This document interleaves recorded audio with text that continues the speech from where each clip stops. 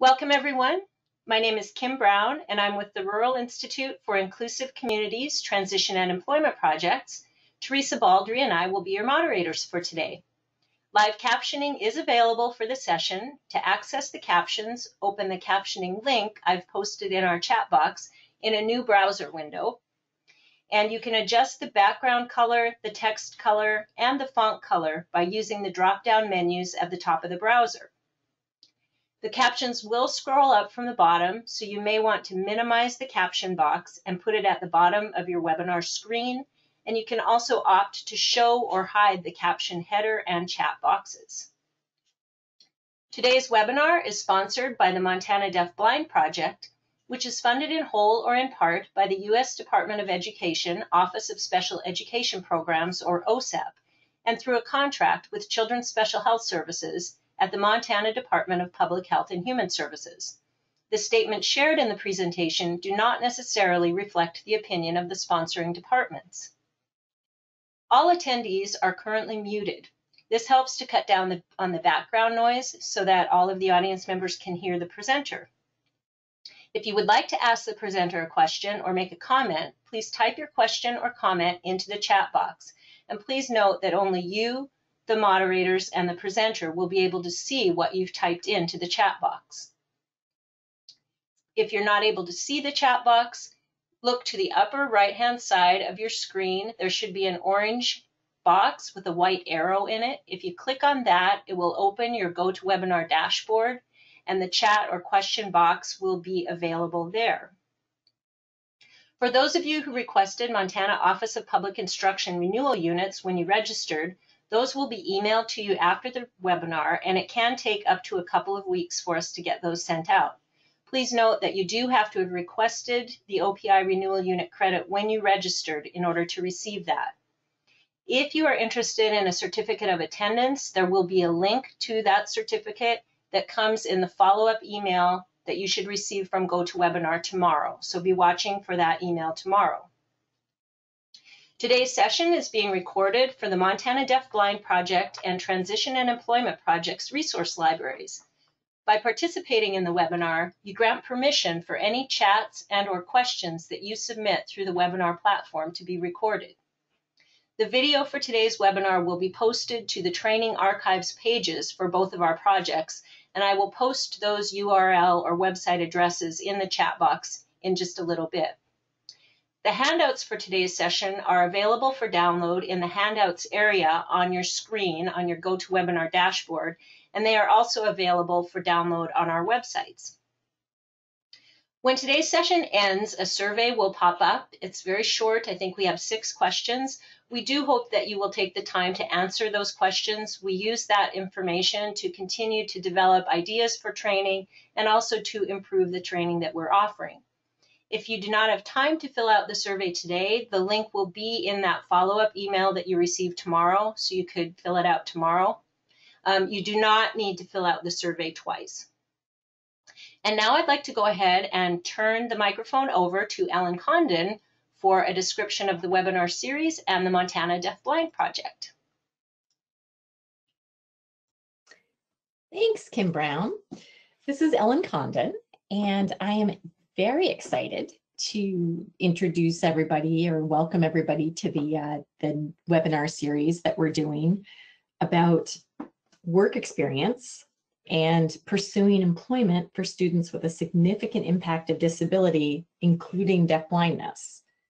This is the first of 4 webinars in the series, and we have the perfect person kicking this off for us, Kim Norris-Scrano. Because if you know about, if you pay attention to employment for people with the most significant disabilities, some of the things that we know lead to a higher likelihood that a student with a significant impact of disability will be employed after they exit high school. First of all, is parent expectations. If a parent expects their son or daughter to go to work, then that adult child is 5 times more likely than a young adult whose family didn't have that expectation. So Kim is going to share how she's conceptualized employment for Alana how she started really early to think about a working life and a meaningful full life. And she has this distinct gift of figuring out what Alana's skills and strengths are, but also what her conditions are for success. And being able to take that information and turn it into work tasks and also activities for a meaningful life. I also wanted to share with you the next dates for the next 3 webinars. We're going to have Montana Voc Rehab joining us on December 3rd, and they're going to be speaking about pre-employment transition services and how they support students in work experience and also preparing for a working life. January 14th, I'm going to talk to you about a customized employment approach to work experience for those students who we just readily can't figure out what they're going to do for work and therefore what they should even do for work experience. And then Kim Norris-Grano is going to join us again on February 11th to share additional stories and skills and strategies. Again, this is brought to you by the Montana Deafblind Project, and we are federally funded to provide specialized information and technical assistance resources that focus on improving the early identification of students with a dual sensory impact, and also their education and inclusion, as well as preparation for adult life. This project serves students from birth through age 21, and people don't have to be totally deaf and totally blind to benefit from these services. It's any combined impact of vision and hearing sensory loss. So to introduce Kim formally, she is a self-proclaimed everythingologist, but her role as mother is a driving force in most endeavors. Her oldest daughter and greatest teacher, Alana, who's 19, was born with a rare chromosome difference. Kim's love for Alana took her into the role of advocate for her, and sharing her life experiences with others is a way of both paying it back and paying it forward to other families of children with disabilities. Before leaving the traditional workforce to raise her other 3 children, Sal, who is 10, Serena, 7, and Cecilia, who is 6, Kim taught special ed in 4th and 5th grades. And Kim and Alana have built a hobby business together. Their weekdays are filled with baking dog treats, tending barnyard critters, sheep, ducks, chickens, dogs, and cats, and planning their next adventure. So we are very excited to have Kim with us today to share her amazing creativity and skill in developing work tasks and building a meaningful day for her daughter. So thank you, Kim. Good afternoon, everyone. I just really want to thank you for taking the time to have a conversation with me today. I'm really hoping that this can be more of a dialogue instead of just a lecture. So as I'm going through slides, please feel free to type questions or comments into the chat box. And I have a lot of slides to get through. And if I can answer your question right on the spot, I will. Some questions may have to be held until the end, but please don't be shy about typing into that comment box, because my purpose of doing this webinar is to make it useful for you, for the audience. I first had the idea of doing this because, well, we've been home a lot since March. I mean, a lot. And fortunately, we have activities that we already had in place for Alana. But I know that there's a lot of parents out there right now and educators that are struggling with home-based learning because individuals with a significant impact of disability, they may not be able to wear a mask. And so Alana falls into that category. She's unable to wear a mask. And so I thought, gosh, for some of her younger friends, what could they be doing in this time that's productive when they're not at school? And how can I empower parents to be their child's best teacher. So to start things off, though, I'm really curious about who the audience is. So Kim Brown is going to launch a poll question, basically asking how you are connected to an individual with a significant impact of disability. So if you can just take a moment to answer this question, it will help me better gear my webinar.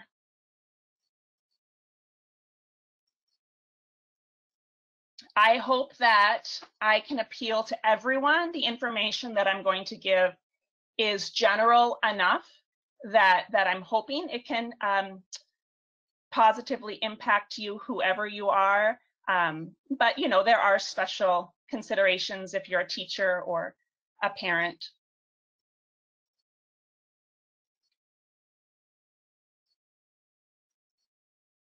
We have 82% who have voted so far, Kim, so maybe 10 more. Okay, that sounds great. And I want to give a huge shout out to the paraprofessionals, because that's why I listed them as an educator. Paraprofessionals, they are the backbone of special education. And if you are a paraprofessional on this webinar, thank you, thank you, thank you, because we couldn't have done what we did with Alana without our fantastic paraprofessionals. Okay, so looks like we've got a lot of educators on. That's great. A lot of others. That's also fantastic. Just out of curiosity's sake, if you're able to type in your other connection into the chat box, that would help me, because hopefully you're going to be on this webinar in February. So, hi Kim, this is Teresa, and yes, you do have responses. So I have a response of family support at ECI, early interventionist, Montana, State of Montana DDP, home visitor, family support specialist, Montana's Parent Training and Information Center, currently Montana Empowerment Center, vocational rehabilitation, regional manager of DDP with Yellowstone County, educator, special education, transition teacher in the high school with voc rehab and pre-ETS. Wonderful. Thank you so much. So this is my daughter, Alana, and this is our backyard. It hasn't always been our backyard, but that's one thing I'm going to talk about is throughout Alana's life, I've been intentional about the choices that we've made. We haven't always lived on a farm. In fact, there was a period of time where I lived in a small apartment in downtown Billings. So I just want to let you know that what I'm sharing, it's applicable whether you live in a farm or in an apartment in the busiest of cities of Montana. Okay, next slide. So the goals for today's webinar, I really hope that you can recognize the importance of preferred tasks, passions, even when they seem inconsequential. I also hope that you can understand how the simplest of interests can open the floodgates of possibility into the vocational realm and beyond. And then to value the development of a life goal. Some people might call it a visionary statement, but it's to focus the dream and to wrap supports around the individual to support that dream. And then I also hope that I empower all of you to see a bright future for youth in transition, especially those with a significant impact of disability. And I just thought it was so ironic because while I was preparing this PowerPoint, I was drinking some Celestial Seasonings Peach Passion, and there was this quote, "All passion becomes strength when it has an outlet." And that's 100% true. Okay, next slide.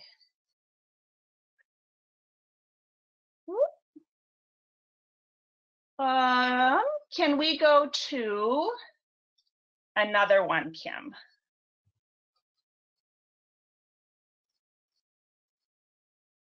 Okay, I thought this was going to be at the end, but I can fly by the seat of my pants. Can you go back one slide, Kim?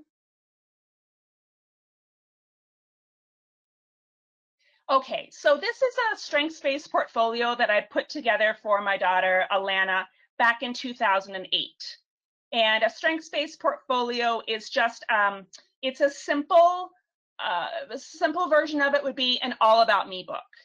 And I just was looking at this recently, and I saw how many of the things that she was interested back in 2008 are really still applicable today at age 19. So she's anywhere between the ages of probably 4 and 6 in these pictures. Okay, next slide. And she's always enjoyed getting into things. So you can see her, she's digging into the refrigerator, she's putting groceries away. You know, sometimes especially when I was a single mom, I'd wake up and Alana would have out the cream cheese and the oatmeal and Cheerios and some olive oil, and she'd be pouring it all together and mixing it up. And I just wanted to pull my hair out during that time. But we did find a way to take those strengths that you might not initially call a strength and turn them into something productive. So again, she's always loved to do laundry, always, always, always. Dumping, pouring, so she's dumping the laundry in, pouring in the soap, loves it. Opening and closing the doors on the washing machine and the dryer. She's always loved that. Okay, next slide. She's a busy girl and she loves to sort colors. Still to this day, that's really an important thing for her. Next slide. She's still learning new things. Here she is as a little tot, matching her colors with the clothespins and the foam squares, matching numbers, using her tech talker. She will learn when given the opportunity. Next slide. She's always been quite independent. The light switch, I had to laugh when I saw this because still to this day, the light switch is such an issue. We cannot leave the house until every single light is off. And she makes sure of it. Feeding our dog treats, she still loves to do that. Turning on and off the water, yes, that's still a big deal for her. Okay, next slide. And I wanted to make sure that I included this slide from her strengths-based portfolio. It's just for perspective because, you know, sometimes it's hard to envision a future for a child with a significant impact of disability. And so when you look at these pictures of Alana when she's a tiny baby, barely even 3 pounds in the NICU, you know, really in some of these pictures, she was really struggling for her life. You would never imagine that she'd be doing the things that she's doing now. So again, like Ellen was saying, just holding that expectation high for individuals. And I always like to say, no expectations, but no limitations. I always try and meet Alana right where she's at and then encourage growth from there. Next slide, please. So kind of getting back to more current times, about 5 years ago, I was quite frustrated. I felt like our team had different ideas for where Alana was going in her life. And so I decided to come up with a life goal. And that life goal has really been our mantra ever since. It's the litmus test for everything we do. I have to go back to, is this engaging for her? Does this have joy, purpose? Is it rich in personal relationships? Because that's her life goal. Her life goal is to live an engaged life full of joy and purpose that is rich in personal relationships. And so when I'm presented with an opportunity or, you know, a certain goal comes up in, you know, maybe an individual plan for employment or something like that, I always refer back to that life goal. And if it fits under that life goal for her, then we go for it. If it doesn't fit under that life goal, we leave it behind. So since that time when I formed that life goal for Alana, we also started a Facebook page for her. We didn't quite know where it was going to go, but we knew it was going somewhere. Again, that high expectation. So we call our Facebook page Alana, a Jill of all trades. And that's where we really kind of showcase her hobby business and volunteering ventures. Also, I see it as kind of like a strengths-based portfolio, just like the slides that we opened with.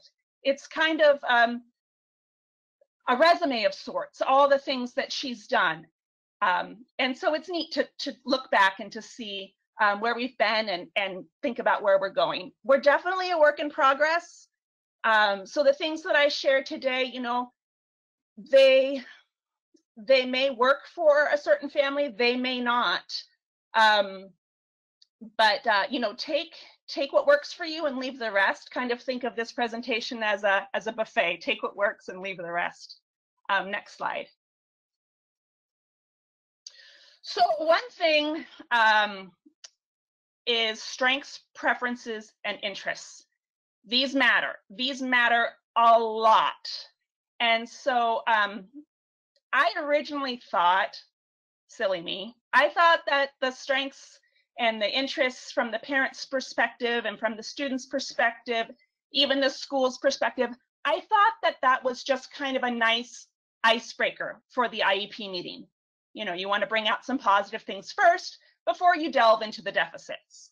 But as Alana got older, I really realized that the strengths, that's the key to everything else in the IEP. And so as Alana got older, closer to graduation, we took those strengths and we used that as a springboard to come up with some annual goals, because we wanted to focus on what she could do. And in the process of doing what she could do, she learned some skills that maybe were a little more difficult for her. So Alana, she graduated from Hysham High School in May of 2009. She was a class of 3. And that's not 3 special education students, that's 3 students, period, in the entire class. So a lot of what I'm going to share today is rurally focused, but we got our roots, we got the beginnings of this when we were in Billings. And then the picture down here, Alana, she's tending her mealworm farm, and our mealworms are doing fantastic, just so you know. Next slide. So I talked about how we use those strengths as a springboard. So I know that she likes to fill, dump, pour. I know she loves those things. So I thought, okay, well, what sorts of activities involve filling, dumping, and pouring that are productive? And so she loved the bird feeders around our house. So I thought, well, maybe she could maintain some bird feeders around the community, maybe some outside the nursing home. So the residents had, you know, birds to look at. And also filling, dumping, and pouring, she could bake bread using a bread machine. Perhaps she could water plants around the school. Maybe she could maintain a gumball machine, make concession stand popcorn. You're pouring a lot of popcorn in when you're making a big volume of popcorn. And then also making dog treats. Again, a lot of that filling, dumping, pouring activities. She also really likes to shred paper.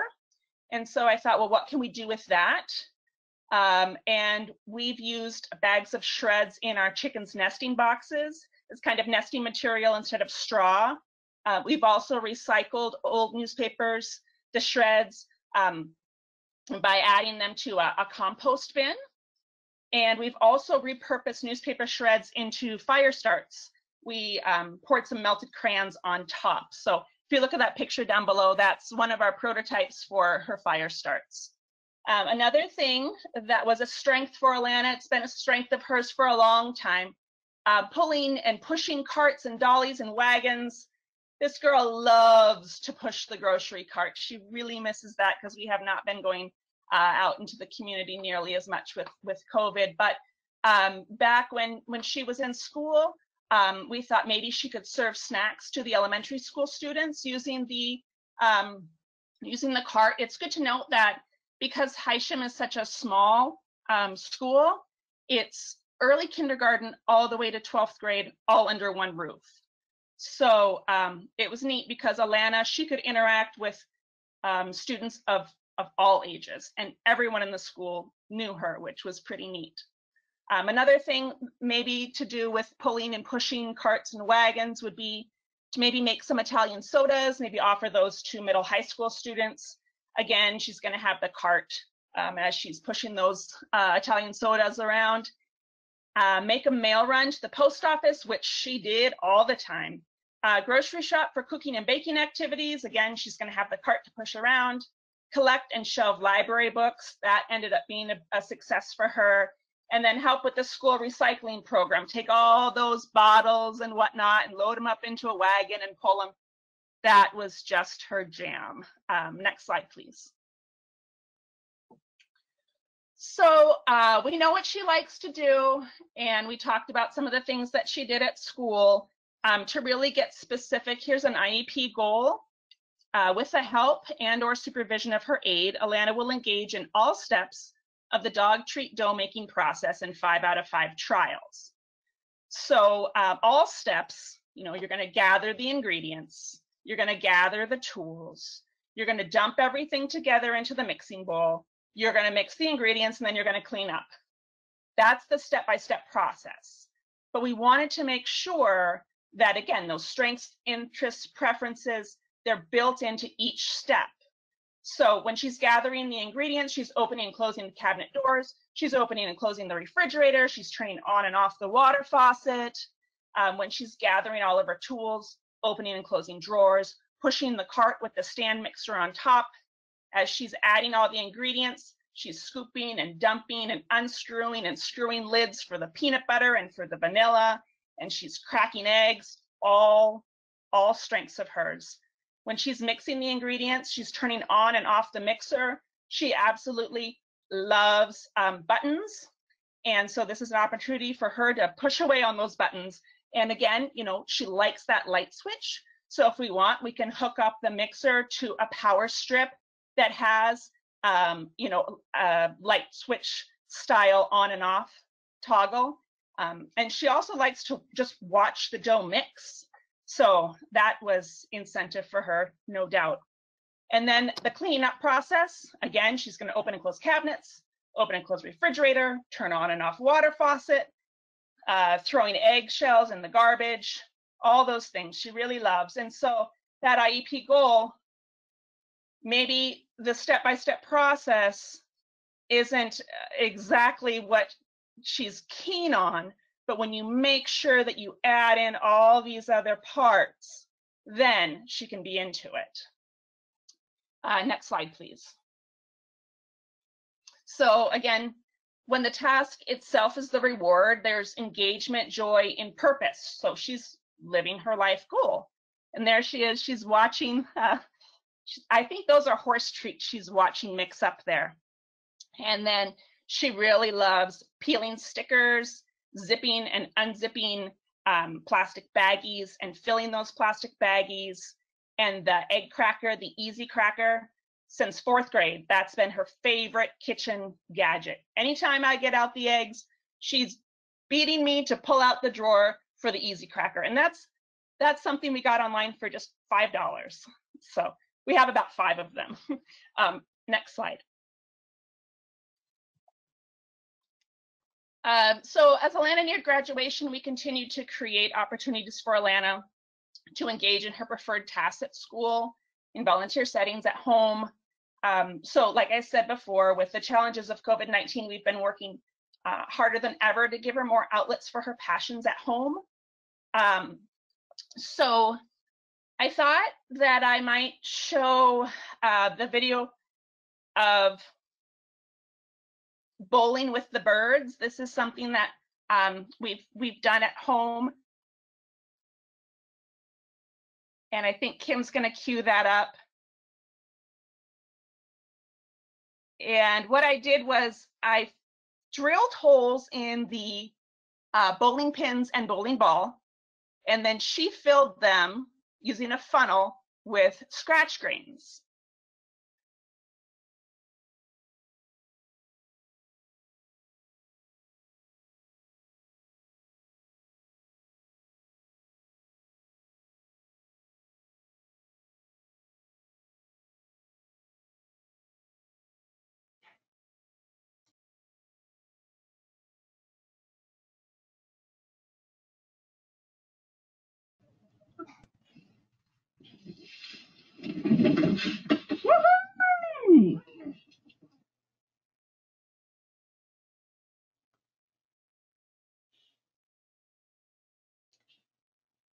Did you want the next video, Kim?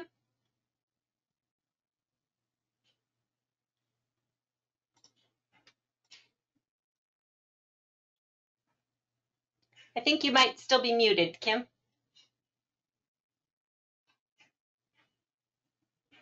There you go. Did you want another video? Yeah, that would be great. Thank you.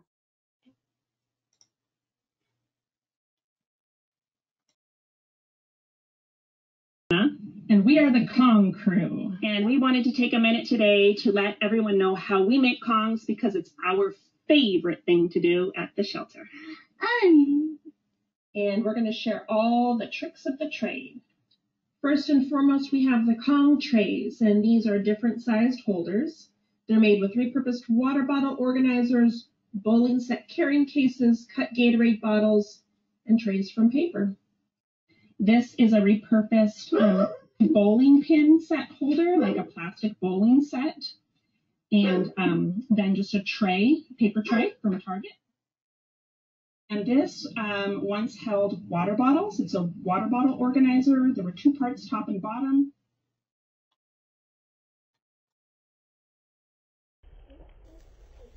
Go for it.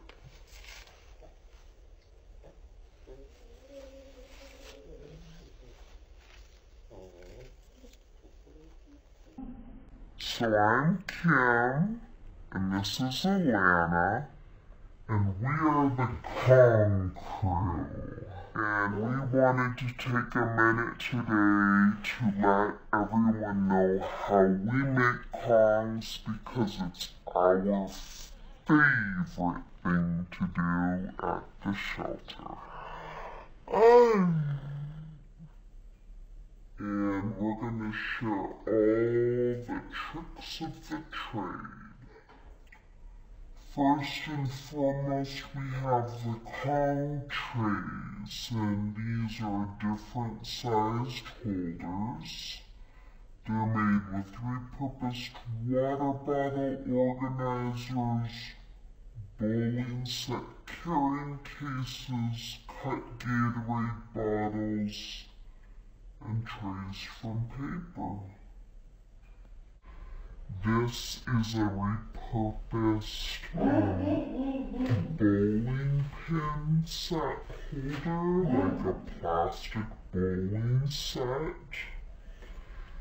And then just a tray, paper tray from a Target. And this once held water bottles. It's a water bottle organizer. There were two parts, top and bottom.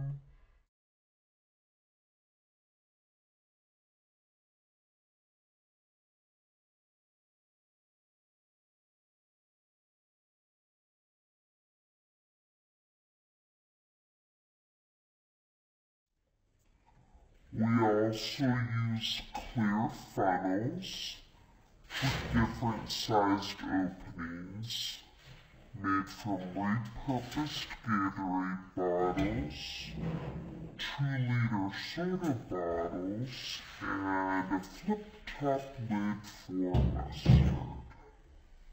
The slow flow kibble dumpers are another necessity, made from repurposed honey containers. And the smaller opening allows a slower flow.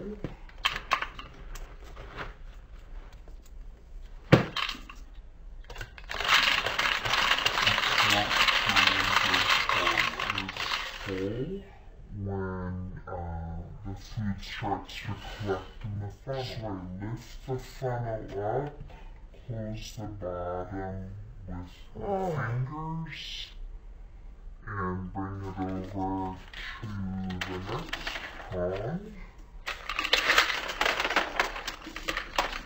And we're ready to start rolling. So we have a honey jar that has super little chunks for the tiny Kongs, and it's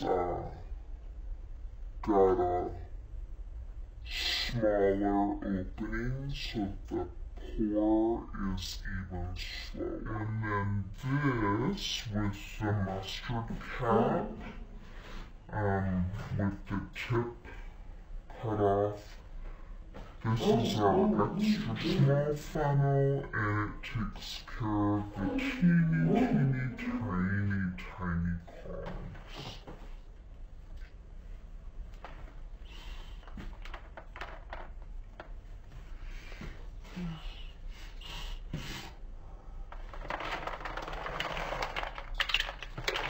And after a few couple shakes, your mini Kong will be full. And finally, the peanut butter squeezers. They're made for my-purpose 2-liter soda bottle tops, gallon Ziploc freezer bags, hairbands, and zip ties.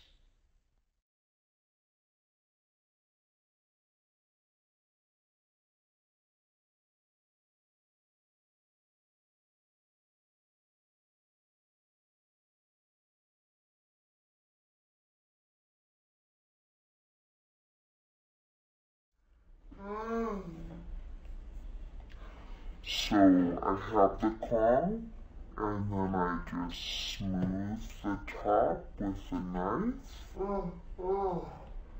flip it over, and use that. Okay, here we go. We are filling up some baggies with Alana's fire starts. Here she is, she's ready. Okay. Yep, she's ready. We have the label on the bag. We've got 10 counted out, and she's ready to put them in. Go for it, girl. Go for it. Please? Of course, yes.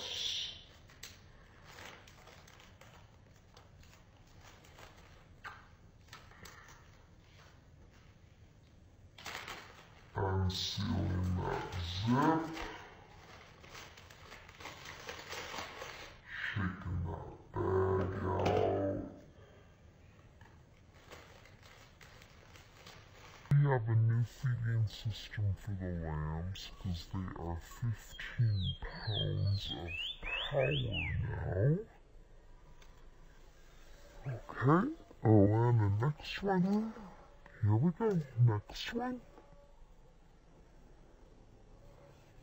Okay, do the next one.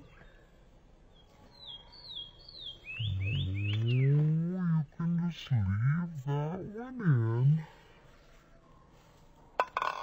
Oh goodness. She's shuffling things up for these little lambs. That's just an ice cream bucket with a castration. Alana is wrapping hair ties. You can't guess why. Okay, got the yellow one done. Here goes the black one. Oh, trying again here. Go, Alana, go. Keep rocking it, girl.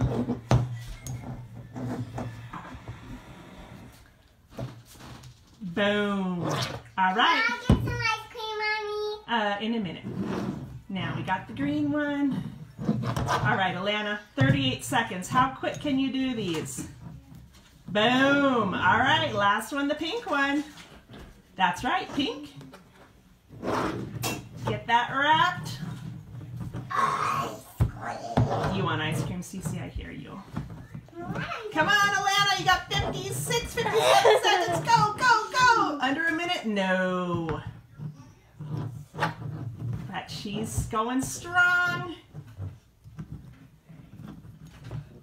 1 minute and 10 seconds. Good job, Alana. Rock it. Woo!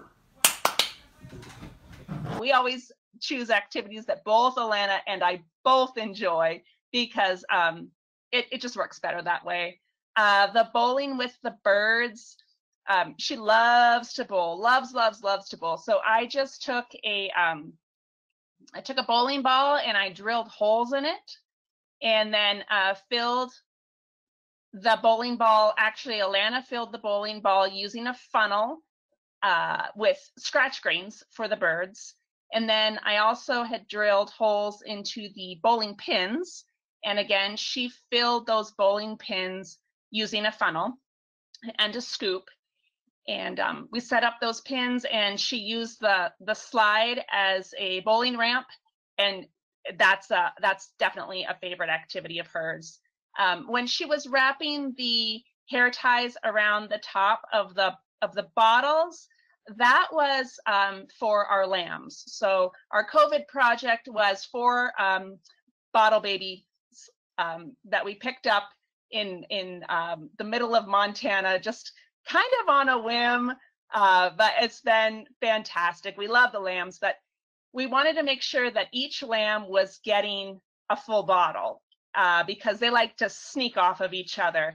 So we color coded the lambs. So we got some livestock markers, which is basically like gigantic oil pastels. And we put dots on each of the lambs. So one lamb had a hot pink dot, another one had a green dot, another one had a black dot. And so we just make sure that the bottle for, the lamb that had the green dot, that she was drinking from the green bottle, which made it a lot easier for Alana's siblings to also help feed the lambs. And then that bottle system where Alana was just taking the bottles and dropping them into those megaphones, that was the next step after we couldn't quite deal with the lambs knocking us over anymore when we tried to bottle feed them right next to each other. We needed to just get out of the way. So that's when we created that bottle feeding system. And Alana, she loved it. She would load up those holders, and then she would come back through once the lambs were done drinking them, and she'd pull them out and she'd put them in her little bucket, and then we'd carry them back inside, and then we'd mix up more formula for the lambs using her big Ninja mixer again. She got to push more buttons, and so that was a lot of fun for her. They're not bottle fed anymore, but I bet she wishes they were. So if you can do the next slide, Kim, that'd be great.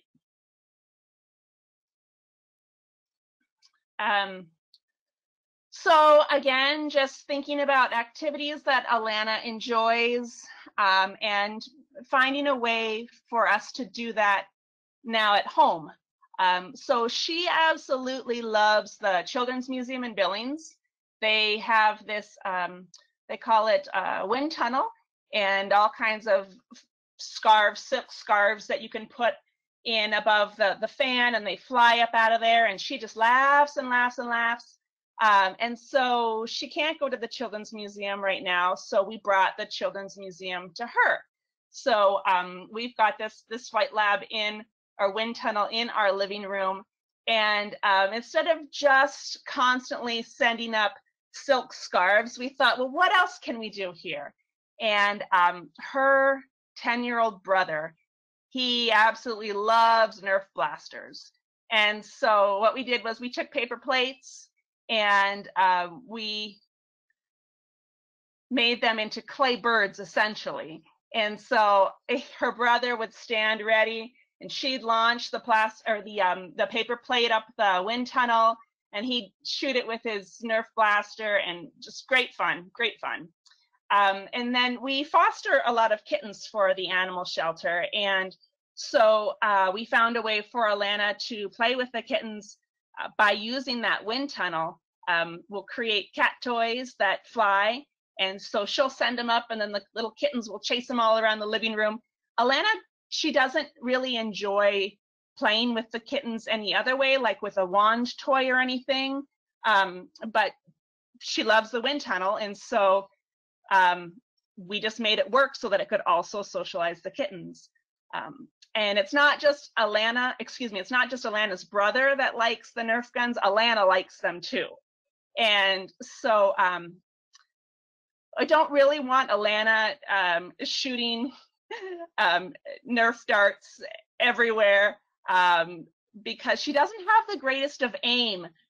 So what we did was we took some feathers and bell and some ribbons and whatnot, and we tacked them onto the end of a Nerf dart and then loaded it into the Nerf blaster. And so Alana, she can shoot the Nerf blaster. Again, it's a toy for the kittens. It reduces the speed of the dart, and she's playing with them and having a great time shooting that blaster for sure. And I just want to say that everything that we do with her, it is not purely vocational. It just gives her an overall quality of life.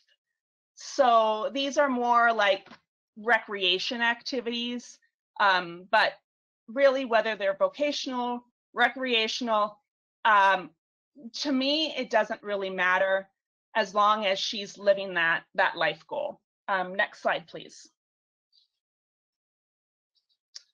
So something else that we've done at home for that joy and that purpose, Alana absolutely loves raising and lowering the American flag. That was her #1 thing at school, all throughout her school years. And so not having that flagpole anymore, you know, is a bummer for her. So we figured out another way for her to use a pulley, because that's what she really loved, is that pulley and pulling that flag up and lowering it down. So what we did was we attached our kittens or our cats' food bowls to a pulley system. And you can see our barn cat here, Pocket, he's waiting very patiently for his breakfast. So Alana drops down the bowls, she fills them up, and then she pulls the bowls back up. And then you can look, if you follow that pink arrow all the way up, you can see where those bowls are now up on the rafters. So the chickens and the sheep and the ducks, they all stay out of the cat's food, but our cat can hop up there because we've given him a little ladder system. Next slide, please. So although Alana is unique, applying this method of identifying and developing passions for another youth in transition is a very similar process. So just to give another example, this is Waldo, a made-up person, and he's a 16-year-old male in his sophomore year of high school. Waldo has a nonverbal communication style. Waldo's free choice activity is almost always sensory bins containing dry materials like beans, rice, popcorn seeds, sand, oatmeal. Waldo enjoys gently rocking, swinging, and bouncing on yoga balls. At home, Waldo sleeps with a weighted blanket in a hammock, and he is seldom without his dog, Rascal. So when we understand Waldo's preference for activities with high sensory input, what interests could his IEP team develop into vocational goals? So I'll give you a second to kind of contemplate that. Which interest could we maybe expand upon? And next slide, Kim. So I took, you could take any of them, but I took that Waldo enjoys the sensory bins. Okay, you could have taken the fact that Waldo was seldom seen without his dog Rascal. We could have used that interest with his dog to brainstorm, but I chose to do the sensory bins. So out of that, maybe we could explore like making a custom wild bird seed blend, maybe for a specific bird. And we had talked about how I had thought of Alana maybe filling up bird feeders outside of the nursing home. Well, you know, maybe Waldo and Alana could partner up together. He could mix the blends in the sensory bin, and Alana could go and dump them in the feeders at the nursing home, because Alana does not really care for sensory bins. Another thing that Waldo could do, enjoying those sensory bins, maybe create confetti blends for special occasions, maybe like weddings, graduations, sports events, whatever. using the wedding colors or the school team colors. He could perhaps combine dried tea leaves to make unique tea drink offerings. Maybe cultivate a mealworm farm using wheat bran, cornmeal, oatmeal as substrate. And substrate, that's just what they eat, what they lay their eggs in, all that. He could also maybe mix some potpourri components together. And he could also take wildflower seeds and maybe mix them together, another blend. Maybe he could specify those blends for, you know, like shade or whatnot. Next slide, please. So again, this is just my pretend guy Waldo, but I gave an example where making custom birdseed blend for the backyard chickens, he was using a blender with an adaptive switch to grind dried corn kernels. If you've ever done that before, you know that it's very loud and the blender does vibrate. So in his process, Waldo placed his cheek next to the blender and he seemed to quite enjoy the vibrations. And so I've got a little picture here of Waldo. He's got that blender with the corn that he's crushing up and the switch. I don't know if you're familiar with an adaptive switch or not, but Waldo, all he would need to do is just tap the top of that red dot and it would work as an on-off switch. So that would be great for students that maybe don't have the dexterity to push the button on the blender. And a side note, you can search Montech and they have offerings of adaptive equipment like this. So you don't have to necessarily buy everything right away. I mean, there's other resources to look at first to make sure that it's going to work for the student. And if it really works for them, then you can, you know, think about buying it. But anyway, so Waldo's team, they began thinking of other activities that Waldo may like that encompass that sense of vibration. And I do want to say that sometimes we analyze things too much. So when you're brainstorming ideas for a student, you know, really try and avoid questions like, well, is this practical? But how would we blah, blah, blah? What about transportation? What about cost? What about liability? There's always going to be barriers. But I find that if you focus on the barriers, then you just stifle that creative flow. I'd say just get all the ideas out, and then you'll look at the details surrounding each thing later on. Next slide, please. So this is Waldo's team, and they all had great ideas relating to the idea of vibration. So Waldo could polish rocks with a vibrating tumbler. He could grind coffee beans with an electric grinder, or he could mix paint colors with an electric paint shaker. He could prepare purees using an electric blender. He could sharpen pencils with an electric sharpener, or maybe even refinish rink ice with a Zamboni. Again, you're just putting it all out there. Maybe some of it is funny, some of it is so out there, it probably would never happen, especially if Waldo like lived in Arizona or something. I don't know if they're gonna have an ice rink in Arizona, but anyway, you just put it all out there and then you look at, okay, what should we try first? Next slide, please. So I would say that when you're identifying these talents, strengths, and interests, look at much older IEPs or individual family service plans or evaluations from private therapies, because as I've mentioned before, you know, some of the preferred activities that Alana has now, turning on and off light switches, gosh, we identified that way back when she was probably 3 years old, back in early intervention. So I know like Alana, when she was going through school, not everything was on the computer. And so she had paper files, and she was one of those kids that had like 3 big, huge folders of her IEP papers. And I mean, like, and each one was like 6 inches thick. And usually you think, gosh, why do we need her original child study team report from back in 2004? Well, you might be surprised, because Alana, she always liked Jack in the Boxes. And I was like, oh yeah, I remember she did like that Jack in the Box. And when she was little, she was really motivated. I used to crank it all the way until the last little bit, and then she'd push the crank so that she could get it to pop up herself. But as she got better with it, she was able to manipulate the hand crank, and she could go all the way and take the box from start to finish and make the little guy pop up. So I thought, okay, that's using a hand crank.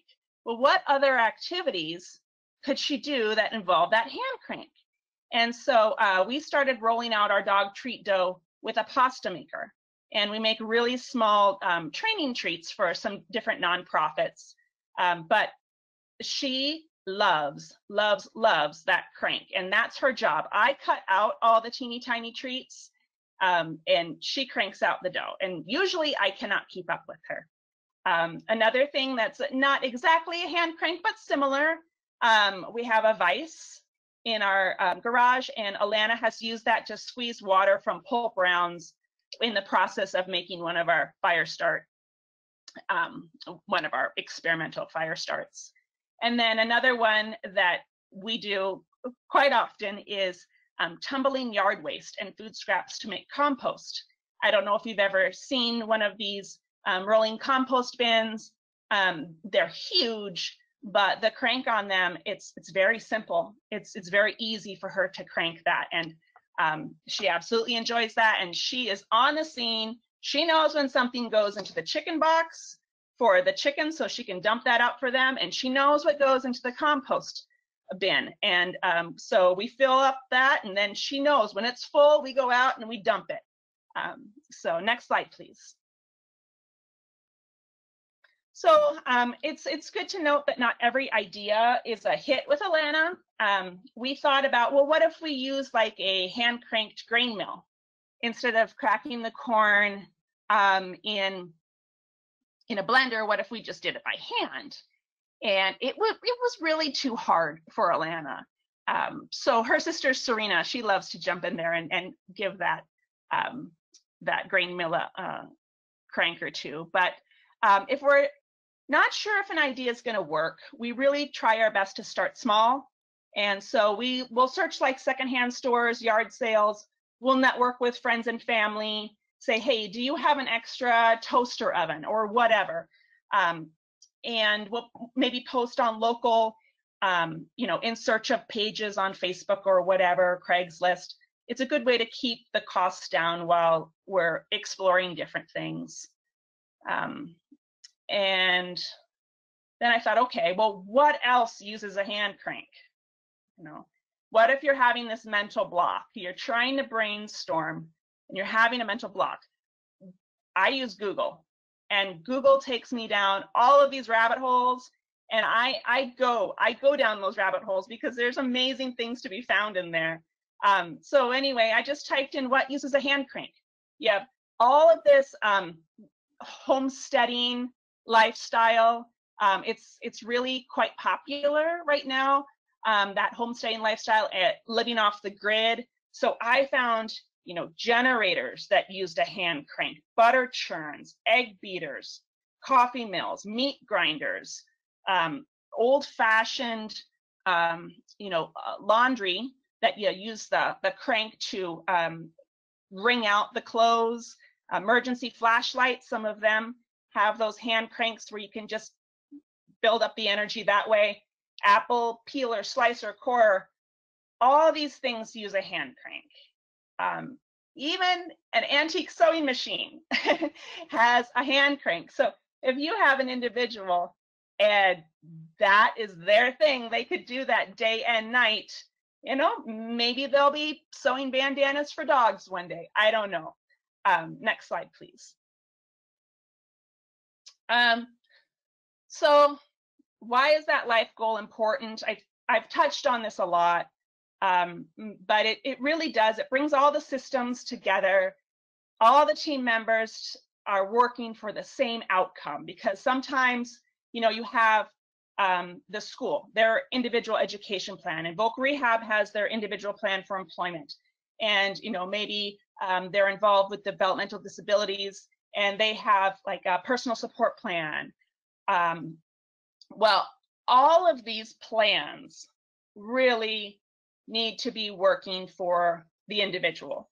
And all of those plans, the goal should feed into that ultimate goal. And for Alana, that's that engaged life of joy and purpose and having those relationships. Next slide, please.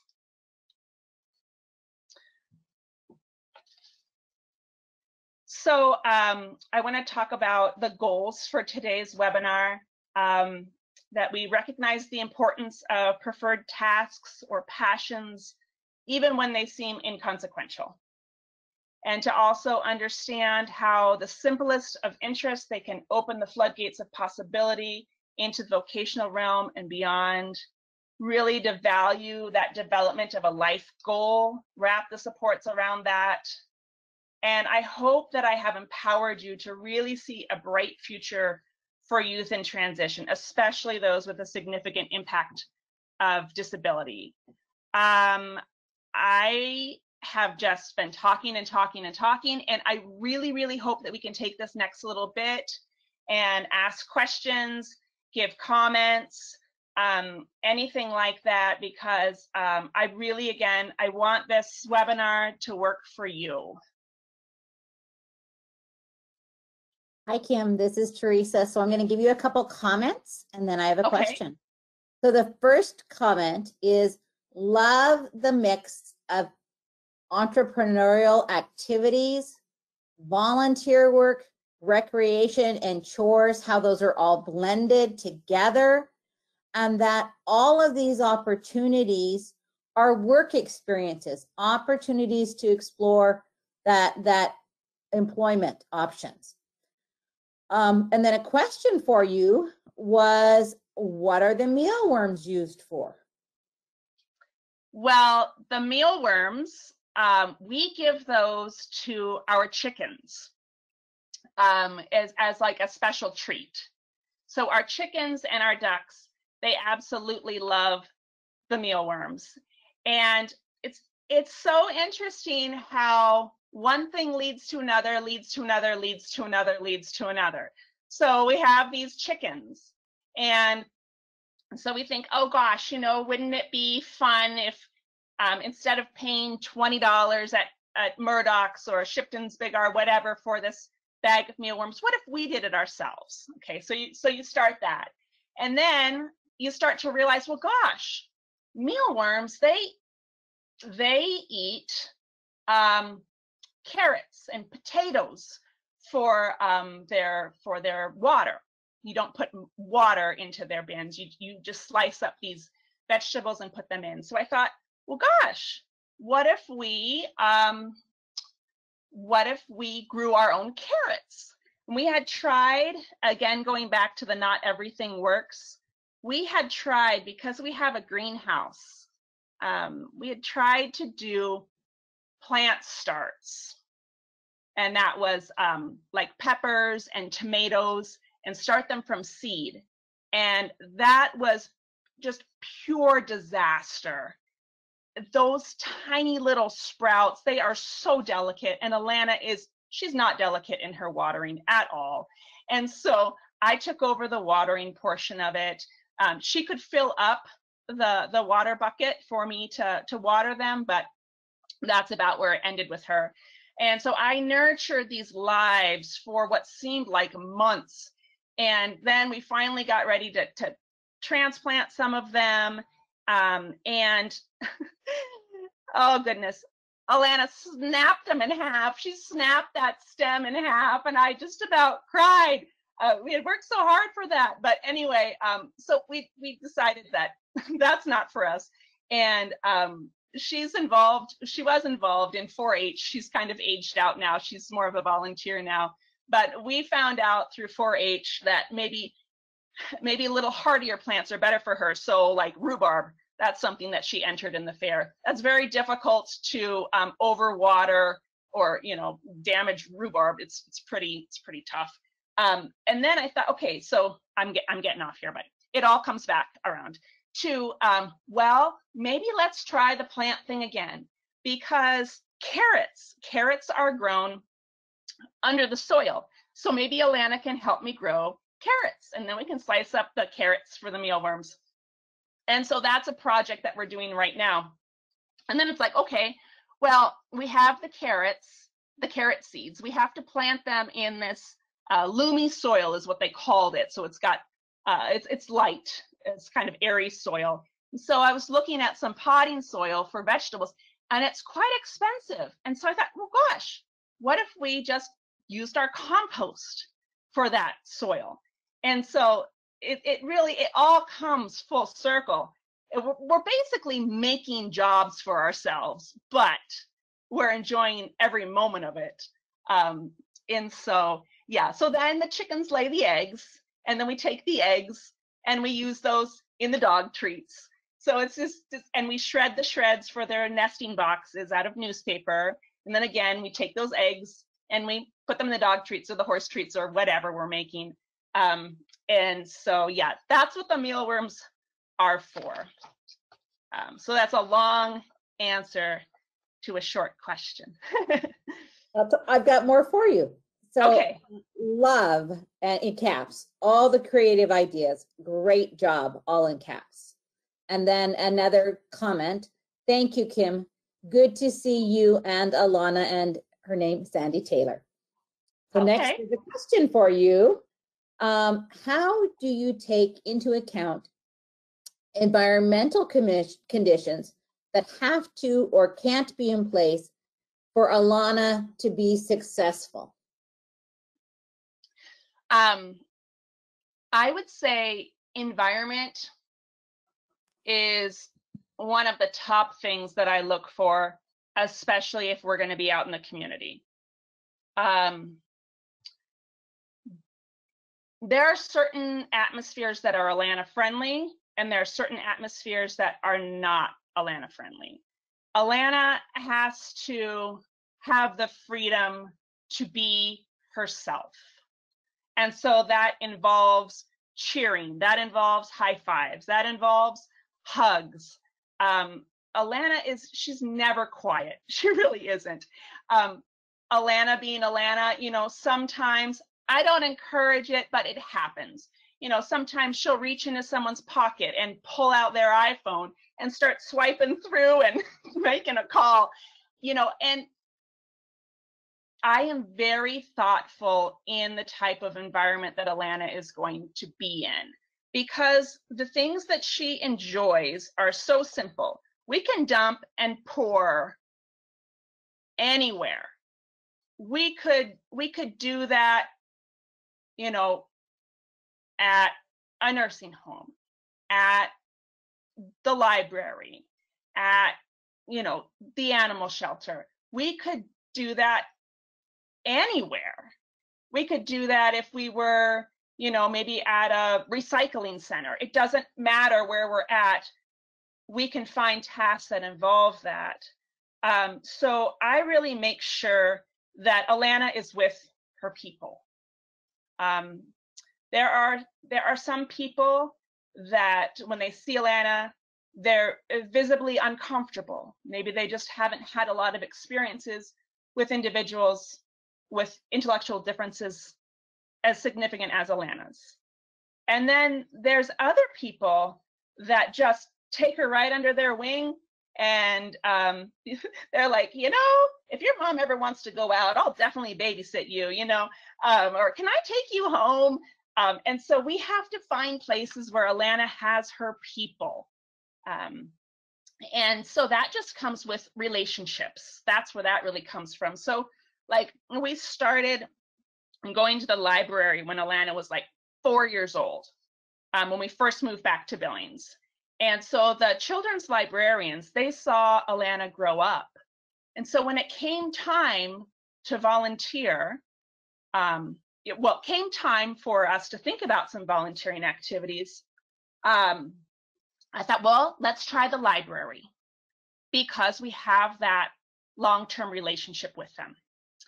And so we went into the library, and it's interesting because the staff, they were more focused on what Alana was going to do. That was their big thing. What is she going to do? And they fretted over what she was going to do. And I just knew that whatever they picked out, I'd roll with it. And so they thought, well, she could wipe down some books, some board books in the infant toddler area, because they can, get jam on them or whatever. And so we started out wiping down books. Now, I knew good and well that this was not an Alana activity. I mean, she would dump the books out of the baskets, and she might hand them to me, a little bit, and then she was done. But she was definitely not going to be wiping down any books. That's just not her deal. But I knew that because she was around her people, I knew we'd find opportunity. So as I'm wiping down books, I look over and I see, oh, there's a table of Legos. I bet those Legos are dirty, just like these books are dirty. But we can go back to the back faucet, and we can turn on the faucet. We can fill up the sink. We can pour in, some dish soap into there. Alana can crank the hand crank on the paper towels, so we can lay out all the Legos on the paper towels. And so we did that. We cleaned Lego blocks. We didn't wipe down board books for very long. And then I noticed, oh goodness, let's look at this. All of their DVDs in the children's section were only filed under the first letter. And so if it was like Alvin and the Chipmunks, it just went under A. Or if it was Annie, it was just under A. They weren't specifically organized, down to the T like books are in the library. So all Alana would have to do is match the letter on the spine with the letter on the shelf to shelve these DVDs. And so once I saw that, I knew that was a task for her, because we had a big cart, and she got to push her cart down these aisles, and she got to match those letters. And it was great for her. So yeah, environment is super important. And, if I'm going to be in a setting where I know it's not exactly the most Alana friendly environment, I always make sure that I have a couple tricks up my sleeve. Not too long ago, there was an event with an organization called Dog Tag Buddies. And we've been connected with Dog Tag Buddies for probably about 3 years now. And we make little tiny training treats for their program. And they at no cost to veterans, provide services for them to have a dog, a service dog that's trained to support veterans with like invisible injuries like PTSD. Okay. And so it was a special event at Dog Tag Buddies, and Senator Daines was going to be there. Representative Gianforte was going to be there, and I knew that it was going to be a little more formal of a setting for her, but she was delivering dog treats to all of the veterans at this event. So I brought some different things for her. I brought a beanbag toss that we could do in the back. And I brought along a ball so that if one of the veterans, if they wanted, they could play with the ball with Alana out in the pin. So yeah, I think environment is super important. And so like at farmers markets, Alana, she really does not do well sitting for long periods of time.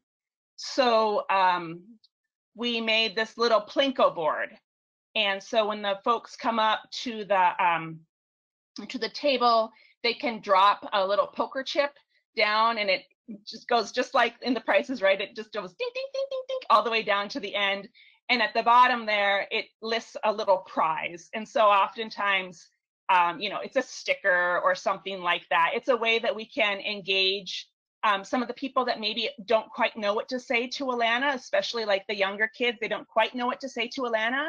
So Alana can just hand them a poker chip, and they can drop it down, and Alana can hand them a sticker, and she can have that interaction with them in a positive, nonverbal way And it gives her an outlet to do something besides just sit there and wait for someone to come up and buy some dog treats. And when she doesn't have any customers around, we are playing ball. We are definitely playing with those Plinko chips. And so, you know, originally I thought, oh, farmers markets aren't for Alana. No, they are for Alana. It's just, we need to add some things to it so that she's got some outlets to be herself while she's sitting there. Beautiful, Kim. So I got a couple more pieces here. I love your ideas and finding other activities for a simple procedure. Example, the pulley. In my classroom and for my daughter who has a disability, it is totally about finding what their currency is. What do they love? Back to what you've spoken about. And creating tasks where they do not need to think they are learning, but having fun. We did a visual resume for my daughter. Awesome. I love that. I have seen visual resumes before, and I don't have one for Alana, but I have seen them, and they're fantastic. I don't know if this individual would be willing to share that, but I think that, you know, sometimes people just need to see that it's been done before, and oh, okay, I could do that. But if you've never seen it before, it's hard to just you know, generate something like a visual resume. And she said absolutely. So we'll be in touch with her to make sure that you get to see that, Kim. Awesome, awesome. Thank you.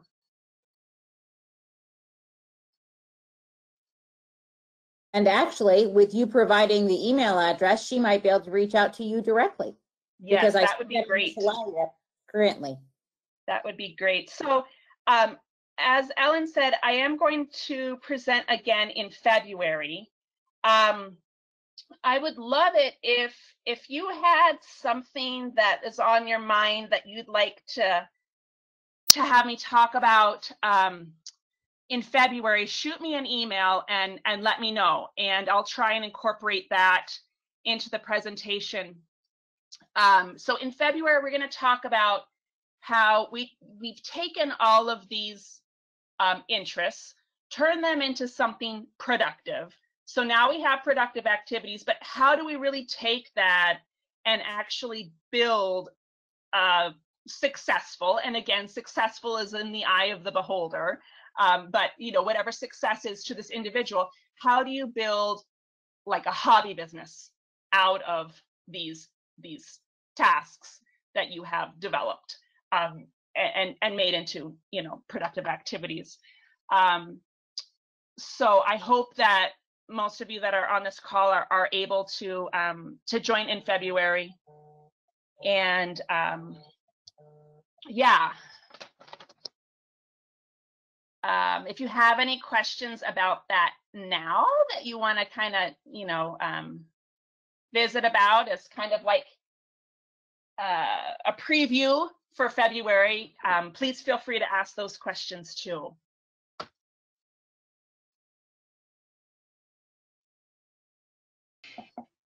Kim, go ahead, Kim. I was just going to say we're caught up with questions and comments. Okay. Thank you, Teresa. This is Kim Brown. And Kim, while we're giving people another minute to type in questions or ideas, I'll go ahead and give my closing housekeeping remarks, and then Teresa can see if we've had more questions come in.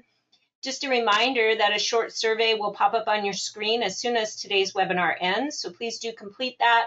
The survey link will be sent to you again tomorrow, so if you do not have a chance to fill it out today, please fill it out tomorrow. You don't need to fill it out twice. As Ellen mentioned at the start of today's session, the next webinars in the series include promoting work experiences for students, pre-employment transition services, and that will be with Montana Vocational Rehabilitation staff on December 3rd from 1 until 2:30 Mountain Time, and we should have the flyer for that out within the next 2 weeks. And then customized employment with Ellen Condon on January 14th, 2021 from 1 to 2:30 Mountain Time. And again, we'll have Kim back with us on February 11th, 2021. You do need to register separately for each of those webinars, and the registration links typically go out 3 weeks or so before the actual session. Just a reminder also that the recording from today's webinar will be posted to the Transition and Employment Project's website and to the Montana Deaf Blind Project website. And I've put those website addresses into the chat box so that you can reference those. I'd like to offer a huge thanks to Kim for an amazing presentation today. I know that I learned a ton. And to Teresa for co-moderating, to Ellen for all of her opening remarks, to our captioning professional, and to all of our audience members. And with that, I'll turn it back over to you, Teresa, for any other questions that have come in. Thank you. The last question that came in is more for those providing the webinar in regard to, could you send all the classes in an email so I can put them in my calendar and share with a student teacher I have? We have a lovely PDF that has a QR code on it even, so we'll make sure that that item is sent to your email address, but those are also available on our websites.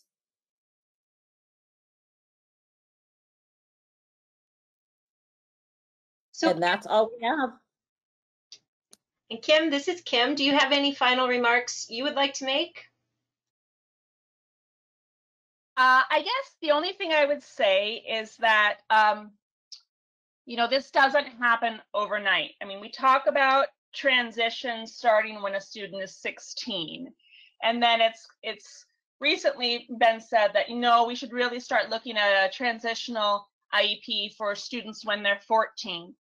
I say the earlier, the better, because it takes time. It really takes time. And, you know, we hear about this, students falling off a cliff when they graduate from high school. I've heard this before. And so that was one of my things, was I don't want that to happen for Alana. And so that's why we started so early. And we had a fantastic team at Hysham School, and they really supported the vocational part of her IEP, starting her first year there when she was a sophomore. I think the time to really start thinking about what to do after high school, well, for me, it was when I really saw Alana kind of plateau in development. She's always able to learn new things, but it's within a certain level, okay?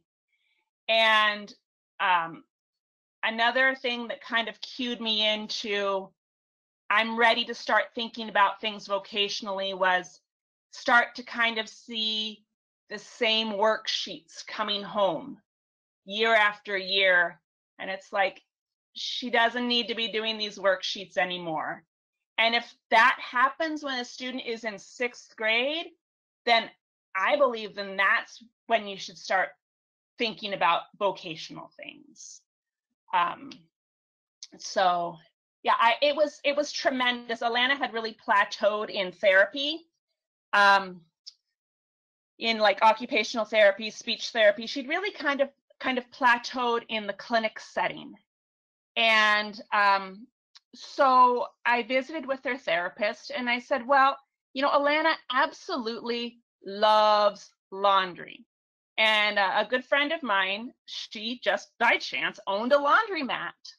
And so it was awesome. The therapy clinic, they saw the value in it. And so their therapist came, their last appointment of the day, and Alana had her OT and her speech co-treated at the laundromat. And so the occupational therapist worked with her with things like, you know, getting a little apron, and she had pockets, and then she could put the quarters in the machines. And they worked on the speech therapist, you know, she worked on greeting customers. And it was so neat to see how that, again, that change in environment really helped Alana to just bloom. And it was very refreshing for the therapists too. So again, it's never too early to start thinking about life outside of the classroom walls. Kim, this is Teresa. A thought has come in for the next webinar you'll be doing. I'll make sure you get this via email, but I'd love to know how Alana works with support services and agencies in the next webinar, or how those resources might be utilized. So pieces for next time. Yes, Thanks. absolutely. Please do email that question to me, and I'll definitely include that. Thank you, Kim. This is Kim again. Ellen, do you have any last remarks you would like to make before we end the session? I just want to thank Kim for her great information and stories. I love the fact that you had Alana doing chores at age 4 to 6. I think that's when we need to start transition planning and setting expectations. So I'm really excited about the next webinar we will hear from you during. So thank you again, Kim. Thanks to everyone who made this happen. And I hope that you got information that's helpful, and I hope to visit with you all again in February. And again, this is Kim Brown. Thank you to everyone. We will go ahead and end the webinar now. Have a great rest of your afternoon. Take good care.